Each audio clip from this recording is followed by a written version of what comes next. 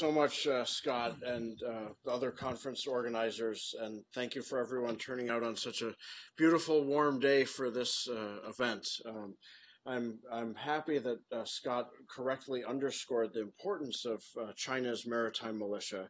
It is really one of the very few, if not the only other, together with Vietnam's maritime militia, such irregular force in the world to be involved in upholding quote unquote maritime rights and interests. So to understand China's security efforts at sea, it's necessary not only to understand China's Navy and China's maritime law enforcement forces, four of which are coalescing into a Chinese Coast Guard, but also the maritime militia. And I think the fact that Vietnam is really the only other country to approximate such a force frustrates foreign understanding of this because the vast majority of other countries don't have such a force. Let me highlight a few points that I think are most important. You can find elaboration on these subjects in our SimSec series on the leading maritime militias of Hainan province. Fortunately, not yet a reality show. I hope it will stay that way. But as I hit each of these points, I will go to what I think are the key dynamics and then suggest what I think may be in store for us as we watch this issue in the coming months and continue the series. So the first theme I want to address is participation in actual incidents. The maritime militia, which China has developed in some form since virtually since the founding of the People's Republic in 1959, certainly since the early 1950s. This force is broad and diverse, and in terms of the maritime capabilities for rights protection, sovereignty claim promotion that we're talking about, it's only a small set of units at the pinnacle that we're really concerned with here, hence the focus of our SimSec series. But within those units, there's been tremendous participation in events of great significance already. This is not just theoretical. In the 1974 Battle of the Paracel Islands, for instance, of which my colleague at the Naval War College, Toshi Yoshihara, has just published an excellent article in the latest copy of Naval War College Review, trawlers 402 and 403 from the Maritime Militia played a decisive role, not even just a diversionary role. They were at the center of the action. Then more recently, from 2009 to the present, in several international maritime incidents, we've seen important participation of the maritime militia. I would highlight especially the 2009 Impeccable incident, which Conor will touch on in his remarks. But of the 5 Chinese vessels that surrounded the U.S. survey ship in international waters, 2 of them are fishing trawlers that we can trace directly to China's maritime militia. Then more recently in 2014, in the HYSY 981 oil rig incident with Vietnam, in which China used a variety of forces, naval, Coast Guard, and maritime militia to surround its oil rig and fend off the incoming Vietnamese vessels in disputed waters. Maritime militia vessels too played a key role here. We can also document clearly these are not some mysterious forces. These are no sea phantoms, if you will. They report directly to a People's Liberation Army chain of command through local People's Armed Forces detachments, the upper level of which are staffed by active duty PLA officers. So we can trace the utilization of this force directly in part to a PLA chain of command. And I think that's extremely significant. I think, and I am optimistic, that there will be future U.S. government public messaging on this subject, because I think a more direct U.S. government explication of this state actor nature of China's maritime militia is very important to avert misunderstanding in any sort of unintended encounter that we might have in the future. Moreover, there is an extremely close connection with the PLA Navy itself. We have documentation, including through photographic evidence, of Chinese maritime militia units receiving training directly from the PLA Navy. And I believe through Xi Jinping's ambitious PLA reforms, which will result in a downsizing reportedly of roughly 300,000, PLA personnel.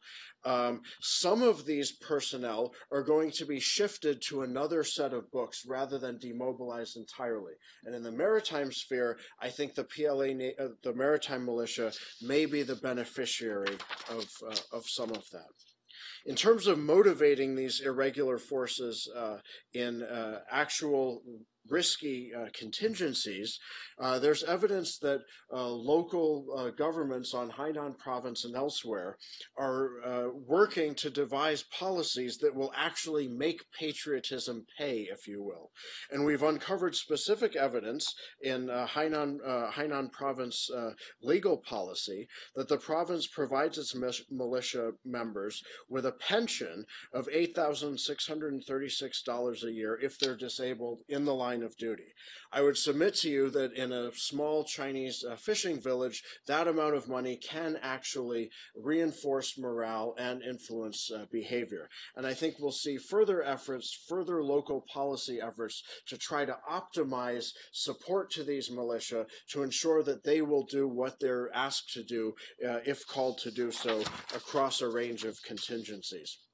My final point is I do have some concern about these irregular forces. I think one reason we are trying, Conor and I are trying to do this research ahead of time, is to raise awareness so there won't be some sort of surprise at the last minute, such as during perhaps a U.S. freedom of navigation operation in the South China Sea, in which maritime militia forces are involved in some sort of harassment or close proximity activity akin to the 2009 Impeccable incident, and there is some sort of accident or unintended encounter. I think we need to get out ahead of this issue, increase discussion and awareness, including with Chinese counterparts. So let me turn this over to Conor to give you some more details, and we'll be happy to discuss this further whatever time is available. Hi, thanks for hosting this event. I'll keep it quick. I just wanted to highlight the importance of documenting these incidents and these encounters. Just the photos of the Impeccable incident allowed us to track the names and the numbers of the vessels involved. Specifically, vessel F8399, the one that was trying to grapple the towed array. And through Chinese open sources, we're able to find the name of the pilot who owned who piloted the vessel during the incident, and trace him back to this company based out of Sanya. They're the ones who run this maritime militia organization and have added new vessels, specifically this new command and supply ship that allows them to sustain operations down into the Spratlys. And just, I guess, highlight the very local nature of this.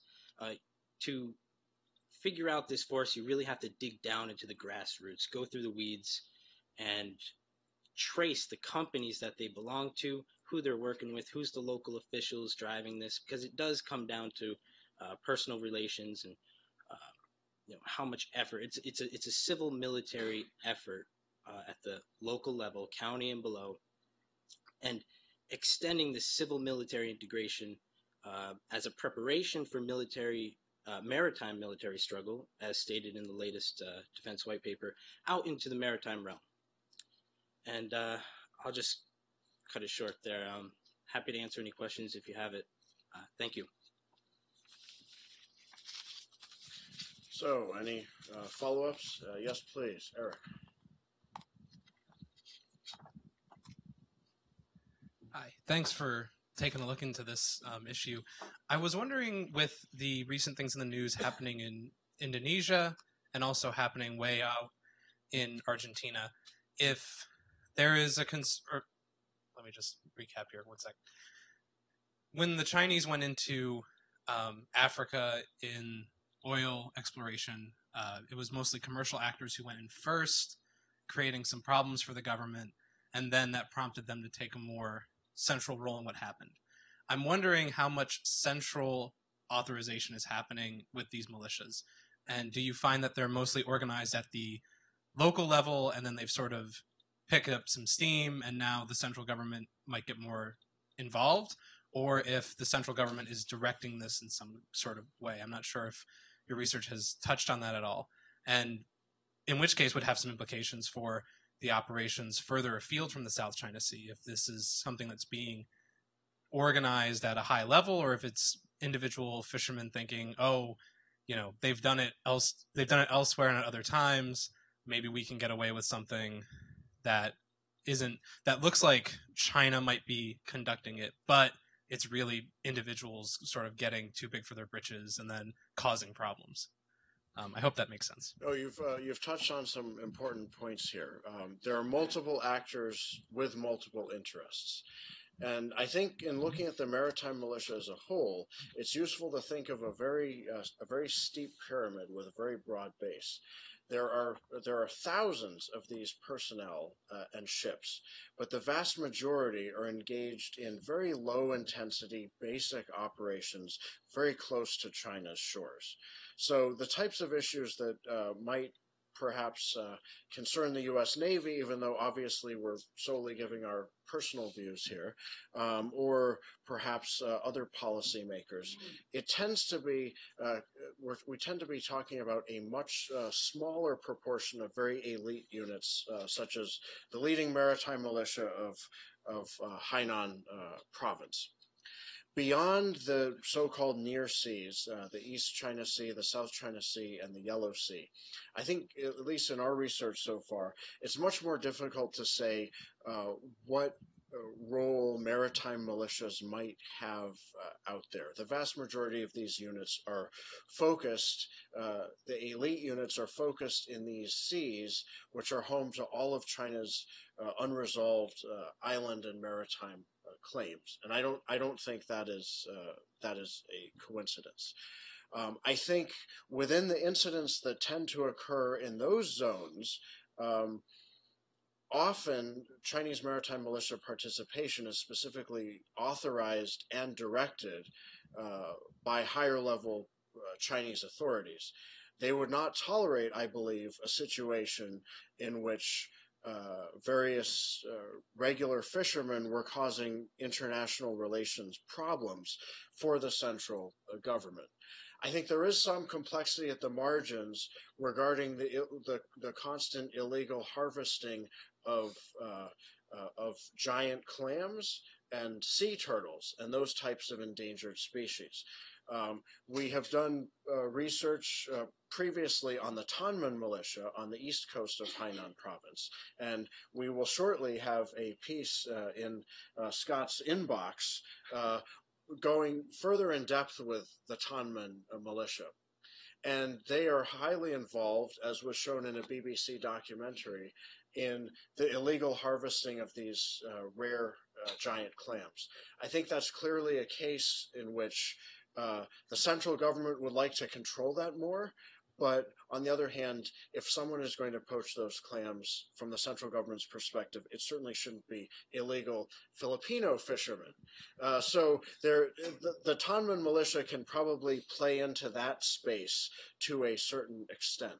but I don't think large numbers of maritime militia actors are allowed to go out and do things at great variance with the interests of Chinese sovereignty claims and highly sensitive policy of that nature.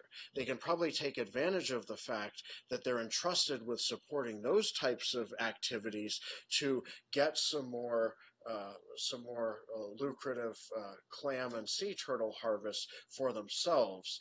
And even when they may violate China's local policy and international laws in that regard, rather than having them be seen as being at fault in an international context, China will work to protect its own. So even if they sort of get out in a way that China doesn't like, they're still Chinese. Yes, I think so. Our research has not gone into the issue with the recent Argentine fishing issue. I'm hoping SimSec will be covering this in depth. Do you want to just take a couple more questions? Because I saw a couple hands, but we're running out of time, and then just answer the. I think Jerry had a question as well, so you can do just a lightning round.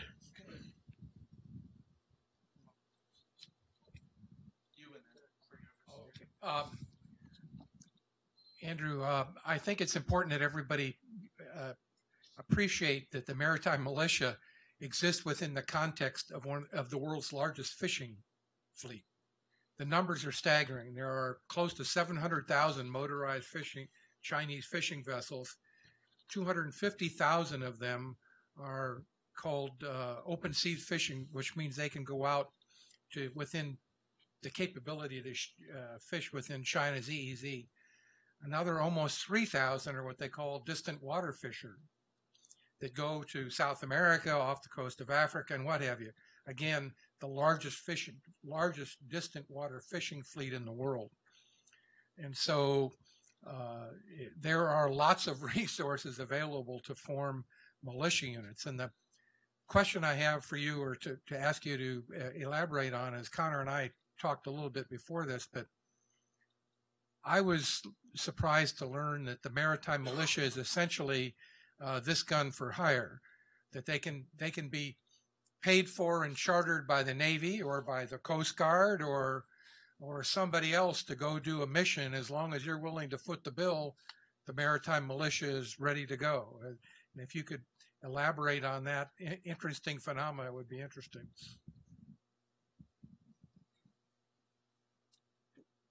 Should we collect a few? Yeah, did you want to just collect another one or two, and then we'll.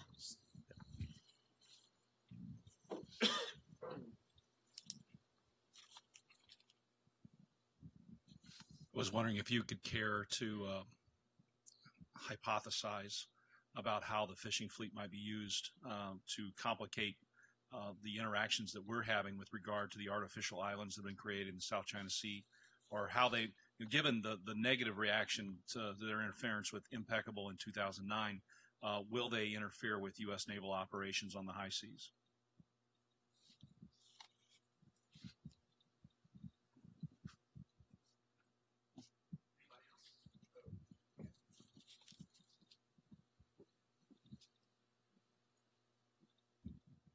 My question is there any sources, are there any sources in international maritime law that address maritime militias? Let me address quickly those three issues in turn, and Conor may have some things to add in whatever time we have before Scott gives us the hook here. Admiral McDevitt rightly raises the issue of a dual chain of command. So the maritime militia always have to report to the PLA chain of command through the PLA, the People's Armed Forces detachments locally. But they can as well be employed by other organizations of China's government for various types of missions.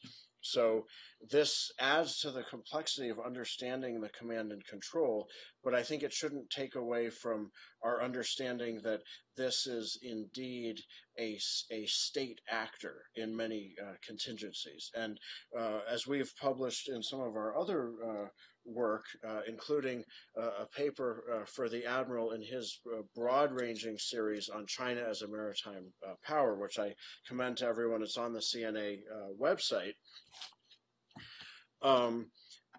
You can see all kinds of language and policy approaches,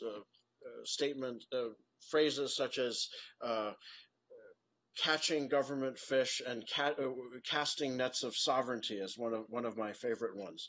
And it's incredibly important to point out that China has a ready basis for forming this fleet. From within the maritime economic sector, various personnel and ships register within the maritime militia and then are available for use there and are motivated by various types of incentives. But this overall foundation China has as a maritime power offers many options for trying to further its interests, including through the militia.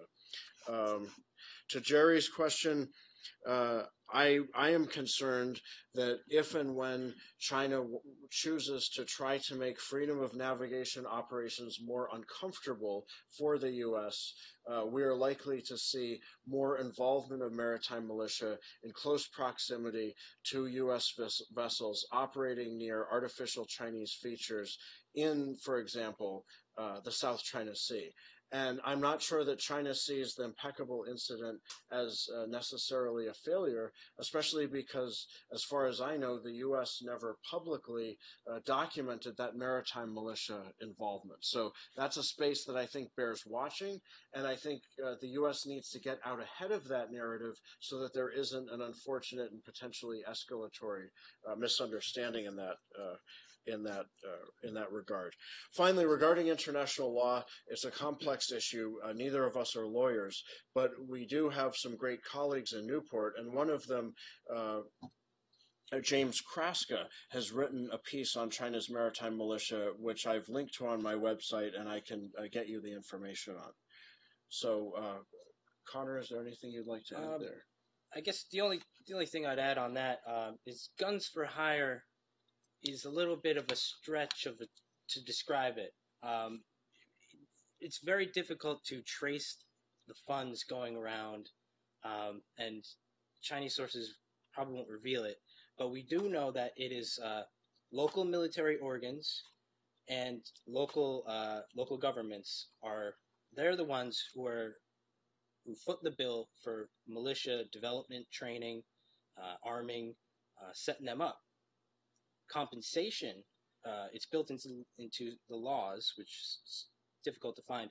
Compensation, it's a little bit difficult to figure out who that comes from, especially if there are multiple entities, as we've documented, employing the militia and taking operational command of them. It's another one of those areas that really merits further digging. And we'll cover that in further installments of our series. Thank you all very much. Great, thank you.